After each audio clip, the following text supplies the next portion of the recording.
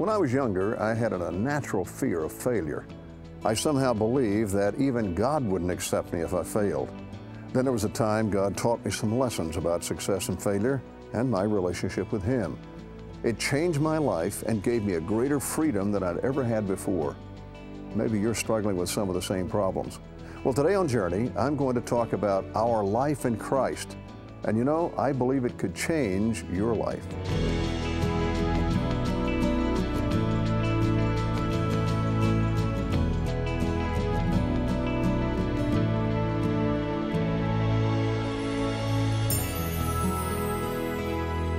Hello, welcome to Journey. Good to have you with us today. You know, too often in our culture, we don't take time to get below the intellectual surface of things. I cringe when one of the late night talk shows goes out on the street to ask some people some really pretty simple questions that, well, you'd think everybody would know the answer to. I'm amazed at how many times they don't know the answer. Recently, a well-known basketball star during a trip to Greece gave an interesting insight as to his knowledge of the Greek culture. When he was asked if he had visited the Parthenon, he said, well, you know, I really can't remember the names of all of those nightclubs we went to. Britney Spears attended the Sundance Film Festival. It's known for its more cerebral films, and she gave an interesting comment afterwards. Here's what she said. These films are weird. You actually have to think about them. Well, in that context, I hope that our journey today will be different enough to cause you not only to think, but to dig a little bit deeper in your faith. Some of what I'm going to talk about today may sound a little bit repetitious because there's some points I want to keep emphasizing in all of these lessons to make sure you get them. In Paul's letter to the Galatians, in Galatians 2:20, he wrote this, I have been crucified with Christ. It is no longer I who live, but Christ lives in me. And the life which I now live in the flesh, I live by faith in the Son of God, who loved me and gave Himself for me. Now, the context of this scripture has to do with the inadequacy of the law to provide salvation. Paul makes it clear that we're made righteous by Christ. It's not even in our faith. And I have to really be cautious here because we talk so much about faith. My faith, your faith, and obviously faith is very important. The Bible says without it, we can't please God. But we also need to understand this. It is not in our faith that we're made righteous in Christ through salvation, but it is the application of faith in what Christ has done for us. It is not what we do. It is not even our faith, the amount of faith and so forth. It is simply the exercise of our faith that brings us to accept His work on the cross. And it's out of that relationship that flows everything else in our lives. But then again, it needs to be understood that we're not saved or more saved as a result of our works. I don't get more saved by doing good things. I don't get more saved by singing in the choir or helping the homeless. The good things I do flow out of me because of my relationship with Christ. The closer I get to Him, the more I look like Him in word and deed. And then I begin to reflect who He is. But when it becomes a matter of duty, when I'm doing it as a task, when it becomes a matter of works because somehow I feel like I have to do it, then it takes on a completely different meaning. I should be driven by my relationship with Christ and let everything else flow out of that. Paul makes it clear that we are saved by faith and that the law, the things we do, cannot justify us. In Galatians 2:15 and 16, here's what he says. We who are Jews by nature and not sinners of the Gentiles, knowing that a man is not justified by the works of the law, but by faith in Jesus Christ. Even we have believed in Christ Jesus, that we might be justified by faith in Christ and not by the works of the law. For by the works of the law, no flesh shall be justified. So our relationship with Christ begins with that profound understanding. It is not what we do, it is what He has already done for us. He came, He lived, He was rejected by those He came to save, He died on the cross, and then He was resurrected from the dead. And through that we're justified, not by what we do, but by what He did. And accepting that, by asking forgiveness of our sins and receiving His work on the cross into our lives, we're saved. Now, of course, this is not the first time you've heard me say this, and it won't be the last, because it's important that you know it, and it's at the core of our Christianity. It's hard for us to understand because we live in a performance-based world. Usually there are conditions to acceptance. We live in an extremely conditional world. And obviously there are things in our lives that need to be measured. For example, on the job, there are expectations, and we have to measure up to those expectations. And there are things that God expects of us. For example, He has provided for our salvation, and He desires for us to accept it. But in spite of that, His love is unconditional, whether I accept it or not. We cannot escape God's love. We can't rid ourselves of His compassion for us. We can reject God's love and die and be eternally separated from Him, but even then He still loves us. It doesn't really make any sense to do that, however, because He's loved us enough to provide a way to be eternally with Him, so we should take advantage of it. Listen to what it says in Romans, the 5th chapter and the 8th verse. But God demonstrates His own love toward us in that while we were still sinners, Christ died for us. Much more then, having now been justified by His blood, we shall be saved from wrath through Him. So that's the condition. We accept God's Son, Jesus Christ. We accept what He did on the cross, the work at Calvary. And when we receive that, we have eternal life through Christ Jesus. And God has made that wonderful plan available to us. But His love is not contingent on whether or not we accept His Son. His love is always there, even if we choose to reject it. But some people misunderstand that and say, well, if God loves us, how could He possibly allow anyone to be separated from Him, to go to hell? Well, it's not His choice, it's our choice, because God has also made us a free moral agent. So finally, the bottom line is we can choose. He's given us that right, but it has nothing to do with His love for us. A friend of mine who lives in Marin County, California, called me a couple of years ago and told me that his wife had made a decision to divorce him. So I asked him why, what's happened? And he said, well, she said that I no longer made her happy, and so she needs to find something else in her life that will make her happy, as if it was his responsibility to make her happy. You know, one of the biggest mistakes we make in marriage today is believing that our partner is going to make us happy. First of all, happy is a subjective term. No one is happy all the time. Happiness has a lot to do with my attitude, it has a lot to do with my lifestyle, and to a greater degree than we may think, the way I treat other people. I love my wife, Shirley, and Shirley has done a lot to contribute to the happiness in my life. But Shirley is not responsible for my happiness no more than I'm responsible for her happiness. That's too much for both of us to put on each other. What I want more than happiness is the peace of mind that comes in my relationship with Jesus Christ, because that's deep and it's settled. But you know, we all have, to some degree, the pressure and the need to perform. I've struggled with that, especially in my younger years. I had an incredible need to feel successful, and I defined success with a lot of external measurements, thinking that I might fail at something just about caused me to hyperventilate.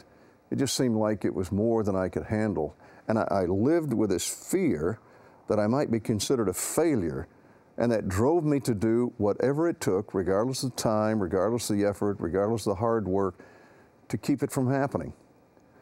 But a while before I came to Chicago, God allowed me to go through a time when it seemed that nothing I did worked. It seemed that the harder I worked, the less I achieved. I'd built a pretty good reputation for being a hard worker and a person who could get things done. Things were going well. It just seemed all of a sudden to bottom out on me.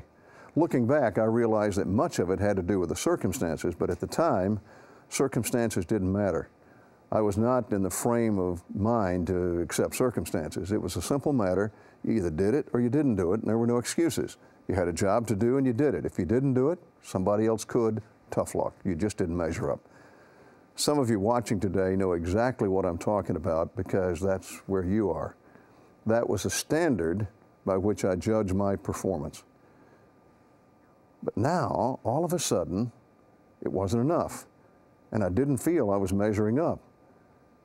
I didn't feel I was measuring up with my job, with God or anyone else. And my entire identity, without me realizing it, had become wrapped up in this perception or this idea of success. But the most difficult thing to deal with was my concept of who God was. Because somehow I had the idea, without realizing it, that He was some sort of cosmic CEO who was judging me by my job performance.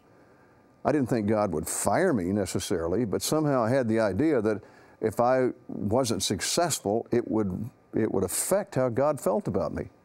I'd come out of a corporate world of television, and no one there was really concerned that much about who I was, aside from my corporate responsibilities. It was pretty much a one-dimensional thing. And somehow I began to put all of this in sort of a strange kind of context, that if I failed in my job, that somehow I was a failure in every aspect of my life, and that ultimately it would affect God's love for me. I thought that if I was a Christian, somehow everything should just work, and here I was struggling. And it was during that time that God began to do some pretty remarkable things in my life that were essential to my real success as a Christian, and especially for the ministry that He had for me here at TLN. What were those things? Well, I'm going to talk about those right after this. Stay tuned.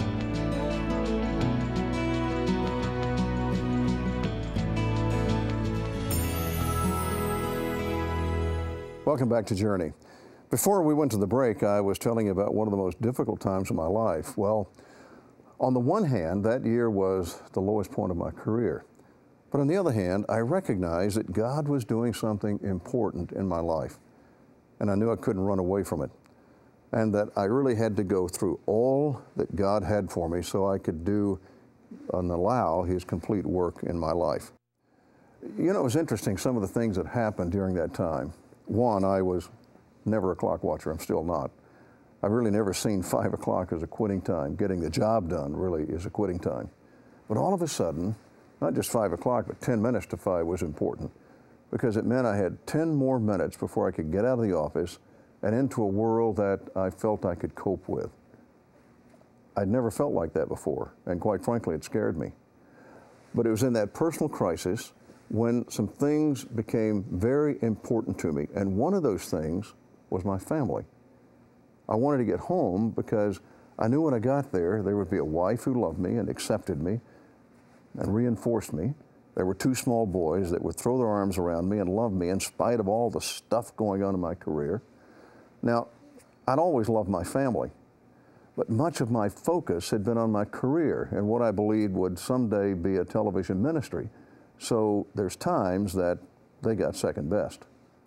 But then I began to understand how important my family really was to me and how much we needed each other. Shirley became a rock in my life. And I'm not sure she really understands even today how much she meant to me during that incredibly difficult time in my life. So I developed a much deeper appreciation for my family and for their significance in my life. But there's something else that I discovered, that in spite of my feelings of failure and struggles with all of my identity during that time, Jesus still loved me. And what I discovered was He didn't judge me by my career. He loved me in spite of all of those things going on in my life. In fact, He loved me even before I accepted Him as my Savior. He loved me when I failed Him in my weakness, and He forgave me when I came to Him in repentance. And now, when I was feeling like a failure in my career, it really took me a while to understand it, but God still loved me. But once I did understand that, I suddenly had a freedom that I'd never experienced before. And it wasn't long before it began to show in my own attitude and, for that matter, in my dealings with other people. I tended to be a lot more relaxed, and I even thought about other people more because I wasn't so concentrating and so centered on me and my needs and my success. And I realized that even if I fell flat on my face, Jesus still loved me, and that He was there to help me up and get me on my way. Do you realize what an incredible relief that was to me? Because the people I worked for didn't particularly feel that way. For the most part, it really didn't matter if I was a good father, or it really didn't even matter if I was a good human being, so long as I got the job done. But if I failed in my job, I was a failure at everything.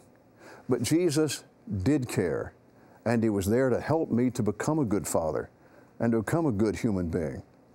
So then, when we later came to Chicago, I came here with a greater sense of confidence of who I was, but not only who I was, but more importantly, who God was.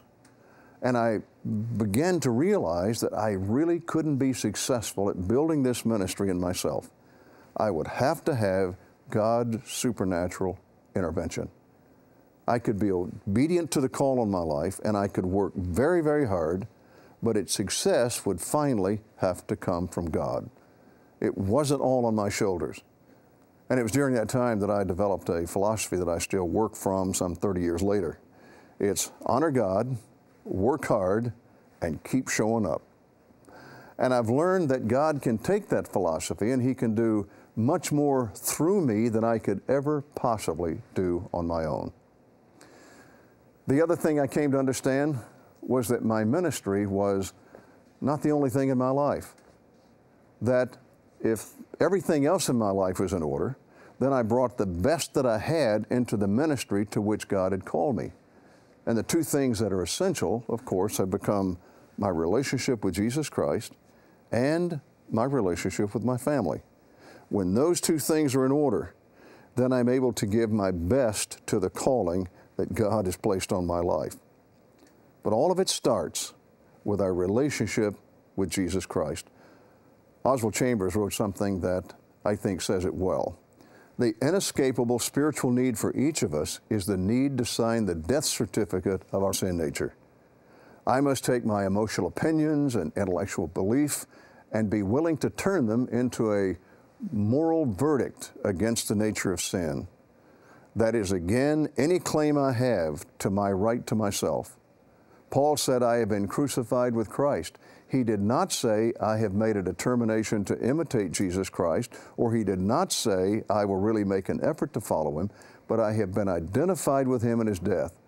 Once I reach this moral decision and act on it, all that Christ accomplished for me on the cross is accomplished in me. My unrestrained commitment of myself to God gives the Holy Spirit the opportunity to grant to me the holiness of Jesus Christ. It is no longer I who live, my individuality remains, but my primary motivation for living and the nature that rules me are so radically changed. I have the same human body, but the old satanic right to myself has been destroyed. Now, that's a tough saying, and it's really hard for most of us to grasp. We belong to Christ. Our lives belong to Him. Who we are belongs to Him. What we have belongs to Him. You know, I appreciate all of the blessings of God in my life. I appreciate His call to ministry. But the most important thing for all of us is, do we know Jesus Christ? Am I infused by the work of the Spirit in my life? Am I submitted to the point that God can work through me? You know, it's good to do good things, but it's most important that we're in Christ, because without that, those things just become tasks. And when they become tasks, we begin to take ownership. You've seen it happen. A woman quits the choir because she didn't get the solo part, and she's obviously better than the woman who got it. A few years ago, a woman who worked for me felt somehow that it was our obligation to use every single talent that she had, and she was a pretty talented person. But my question to her was, what if we don't need all of your talents? Are you going to force them on us? Or can we just use them as we need them? Can you just make yourself available, and then we'll use the ones that we need when we need them? And though she wanted to spiritualize it, it really was not a spiritual thing. But those kinds of attitudes never are. It was all about her. It was about her needs and what she wanted. The question really is, do I know Jesus well enough that the most important thing in my life is to please Him with my life, give my gifts and talents to Him to use as He sees they're necessary? Now, I've shared my mission statement with you before, and it's really pretty simple: to honor God with my life and achieve His purpose for my life. Now, it's an ambitious goal, and I'm not completely there yet. My human nature keeps getting in the way, but it's what I'm striving for, and I hope that it's what you're striving for. Paul says in Galatians, the 2nd chapter, the 20th verse, that we should give ourselves to Christ so that He can work through us. Anything that we do outside that relationship is eventually going to be tainted because it's our human nature that's working through us.